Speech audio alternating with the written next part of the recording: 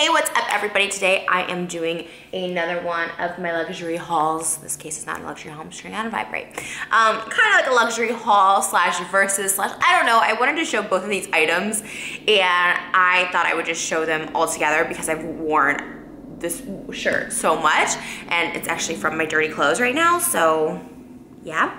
So this shirt was, I'm guessing from the title you'll know, $750. Yeah, this shirt. And it fits like a shirt. It's, I wore this on my birthday. It's a vintage Jim Morrison shirt. I'm guessing it's authentic, which is why it's so expensive. So I'm gonna just go ahead and put this on and show you guys. And then we're gonna compare this to $750 Chanel glasses I bought. And I want you guys to tell me, was it worth it and would you have bought it? So this is the $750 shirt. I have receipts.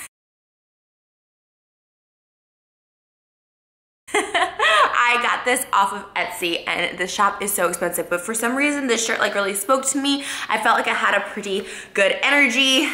Let me know what you guys think. Like I said, I wore it in my birthday vlog on my second channel and I really like it. It's really, really comfortable. Like it's really soft and everything, but I don't know if it was worth $750. I remember I like tell everybody too, I'm like, yeah, this shirt is $750. I don't know. I feel like when you spend that much on a shirt, you should just walk around with the price tag on it, but this didn't even come with a price tag, nor did it come with a tag. So yeah, I don't know. I could have gotten totally ripped off. This could just be like a new shirt and they made it look vintage. I don't know. I don't know how to tell authenticity of vintage items. So this was the first $750 item and I spent the exact same amount on brand new Chanel glasses. So kind of like, what's worth the money? You guys let me know if any of it's worth the money. If you're like, yes, 100% would buy. Okay, so just think of it this way. Like what if someone just gave you $700, but you couldn't put it in your bank and you couldn't put it towards bills? Like you have to buy one of these items. That's kind of what I'm asking. Not like, what would you buy? Because a lot of people are like, bitch, I'm not buying that for $750. Like there are so many better things to put $750 towards. Trust. But yeah, if someone like gave you money to only buy one of these items, like what would you pick? Okay, anyways, now we have, there's a bag too I gotta find. Where is that bag? I bought a bag from Fred Segal that was like literally like $3,000 and it was like a vintage patch bag and I have no idea where it is because we're going to Fred Segal for lunch and I really, really want to find the bag. But anyways, okay, so these are the brand new Chanel sunglasses. I have yet to open them because I wanted to show you guys because I spent $700 on sunglasses. I'm gonna show them off because, what? You know what I mean? So, okay, we're gonna open these up. I love sunglasses. Sunglasses are like my favorite thing in the whole world. No matter how skinny or fat, you get sunglasses to fit your face and sunglasses are forever. And Chanel's just like classic. Chanel makes really big sunglasses too. I got these big Shield runway glasses and the pouch already is humongous, like bigger than any pouch I think I've gotten. So we'll see how this works. I wanted to wear these today with my outfit. I got this cute little checkered outfit on, little race car. So it kind of reminded me of like race car goggles. Okay, come on out. All right, so these are the Shield glasses. They're pretty lightweight. Chanel is kind of known to have lightweight sunglasses, which is like good, but also like it can feel like knockoffy, but I got them from the Chanel website, so they ain't. Okay. Or these. I mean, these are kind of everything. I'm kind of like, I kind of don't hate these. Yeah, cute. I feel like a bug and I think that's kind of everything with these kind of glasses. I don't know, let me know what you guys think. I like just how big they are and how little they make my face. Like I just feel like this is like an Instagram or a Snapchat filter, RIP Snapchat. Who uses Snapchat anymore? I don't, except for my private Snapchat. I like how like wide this is, so it makes my forehead look small, my face looks small, and all around small. So yes, these are my recent extravagant purchases. Yes, I still rent an apartment. I live in a very nice apartment. I will say, overpriced apartment, I must say.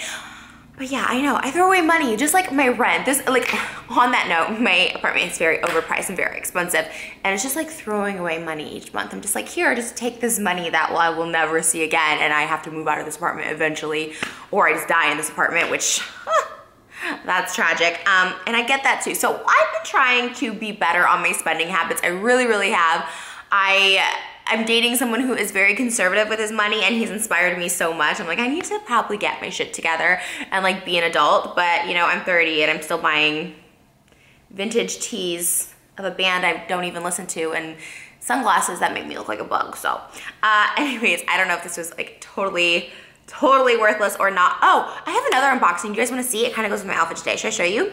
It wasn't as bougie. Well, actually it was more than both of these things. So here's the third option. It's a little surprise option for you guys. All right, ooh, just like got out of breath by jumping up and sprinting to get this purse. So I got this purse from Net-a-Porter. This is a brand I have been seeing everywhere, and I kind of really didn't even know what it was, but I guess it's like this new kind of off, little frog in my throat.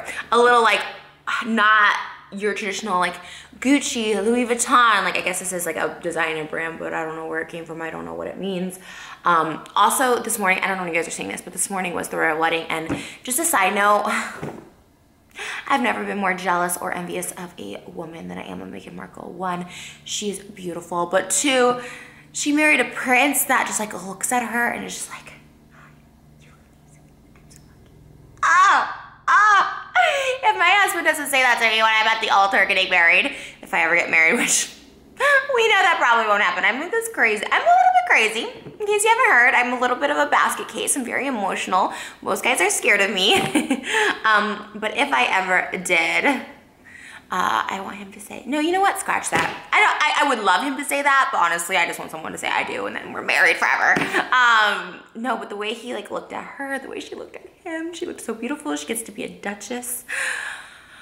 Oh, she gets to make beautiful babies, have beautiful dresses. She doesn't need to be on social media. She doesn't have to work. Let's be real, like I'm a boss bitch. Like I'm an independent girl. I paid for all this shit myself. Like and I love it. I'm gonna be that boss bitch forever. But let's be real, like if a prince came and swept me off my feet and was like, hey, delete your social media, I'm gonna take care of you. You're gonna wear designer outfits. You're gonna have my babies. We're gonna be in love forever. I'm like, bae, independent what? No, I need my man. This is my daddy right here. Like I've always loved the idea and romanticized the idea of like a guy just takes care of you. The problem is not everyone's Prince Harry. Usually people who can take care of you are usually assholes and they're controlling, and you shouldn't do that, because then if you want to get out of the situation, you can't because you have no money and you have no means of making money. I've been there, done that. It's not a great situation, but if it was a prince and like Prince Harry where you're just taken care of and you're secure and the whole country is behind your relationship, you know, yeah, take care of me. There is something very romanticized about being like a princess. I know everyone yelled at me and said she's not a princess, and some people are like, technically she is. I don't know, I don't live in England, but it was beautiful and I'm so jealous. Okay, anyways, that was a side note. I was thinking today. Okay, so yeah, this is from Net-a-Porter. It's the brand called Off-White. And I've seen this bag everywhere, like literally everywhere. I saw Alyssa Viola have it. I think Corinna has it. Like I've seen this everywhere, and I just really never knew what this purse was. And I was kind of like, it's cute. Like to me, it reminded me of like a Marc Jacobs purse. Oh, which reminds me. There's a Marc Jacobs backpack on. I think it's Neiman. It's like a pink backpack I really want. Anyways, I also want the MCM black one. I also want Jeffree Star's pink Gucci backpack. Oh, but yeah, this is just like a cute little side thing. Now, I love side purses because, I mean, hi, you can like drape them, but girls with big boobs know the struggle that it just kind of makes you look a little like porn star-y, kind of like, I don't know. Actually, this one isn't too bad for big busted girls. Sometimes when you wear, ooh, this is cute. Maybe I should wear this today. Oh, cute. Yeah, it's really cute. You can just kind of fit like your basic necessities. I wonder if my camera would fit in there. Oh, I'm filming with my camera. Yeah, if I could fit my camera in here, this is actually kind of perfect. Off-White, it's a made in Italy brand. I had ordered a pair of shoes from Farfetch or something. They were way too big, but this is really, really cute. I'm really, really kind of obsessed with this. I sell a lot of my designer purses online. I've been, again, trying to be resourceful. If I buy a new bag, I try and sell one first. Oh, this is cute. This is like a little, oh my gosh, paper clip. Oh, okay, I don't know where I was. I had to take a phone call, but yeah, this is the purse. Oh, I should vibrate this. It's cute. It's kind of like a construction thing. This is also the company that makes those like yellow construction belts, you know, that you see everyone wearing at like Coachella. And I'm not gonna lie, I got one too because I was like, this is pretty cute. But yeah, it's got this like cool like paperclip thing. Pretty neat, pretty neat. There's a bunch of tags inside. This was about, like I said, $1,000, which is a lot for a tiny little purse like this, but cute nonetheless. I also just got my nails done. Do you love?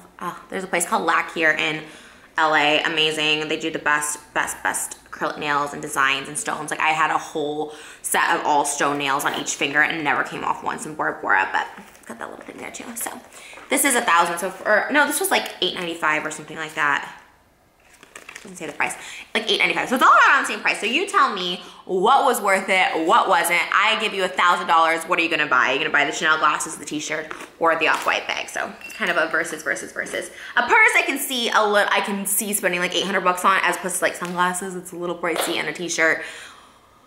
What? Anyways, I love you guys so much. Thank you guys for watching my videos.